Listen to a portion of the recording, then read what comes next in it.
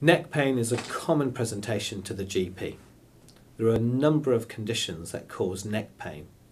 Most commonly is degenerative conditions in the neck, known as cervical spondylitis.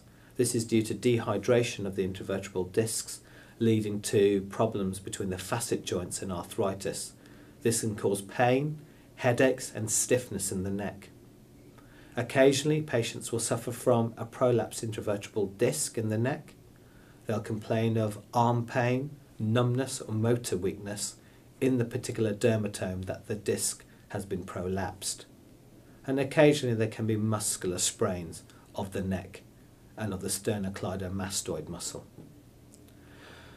If you click on the neck examination video, this will show you how to perform an examination, and with a detailed history and examination you'll be able to make the diagnosis. Thank you.